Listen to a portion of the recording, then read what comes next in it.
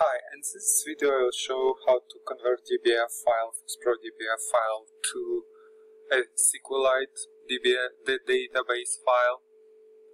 This is my website. I will leave link to the site into description. To find app, I will type in search DBF to Sqlite, click on page, double click on download button to start downloading process.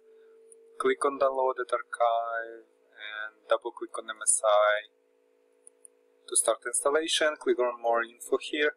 I'm getting this screen from Windows because I'm not registered publisher. You can see publisher unknown. I'll just click run anyway to start installation. Click on next install. Click on yes here and click on finish. An app will be installed on my computer and new shortcut will be on my desktop. Now I can close this and minimize this and double click on shortcut to launch app.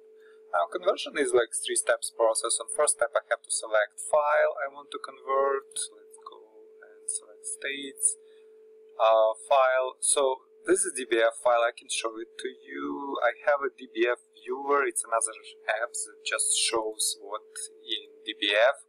I will leave a link on this app in description too. So basically it shows what is inside DBF columns. We have state name, state, code, region, subregion. Contains all US states inside. So I will select this state DBF, click on next step.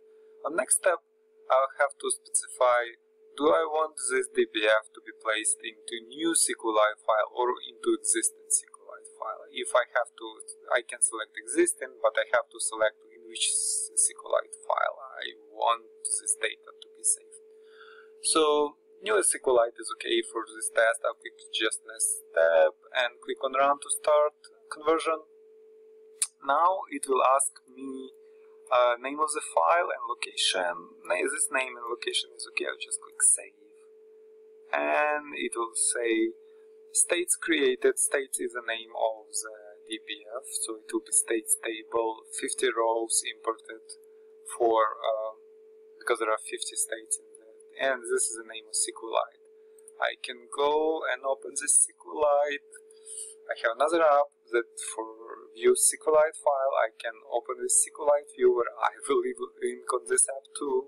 Click accept, agreement, and now it will show me Sqlite with all columns from DBF here converted. So yeah, basically that's it. I have Sqlite file I wanted. I can select multiple DBF files and they will all be placed into one Sqlite file as a different tables with all data in it.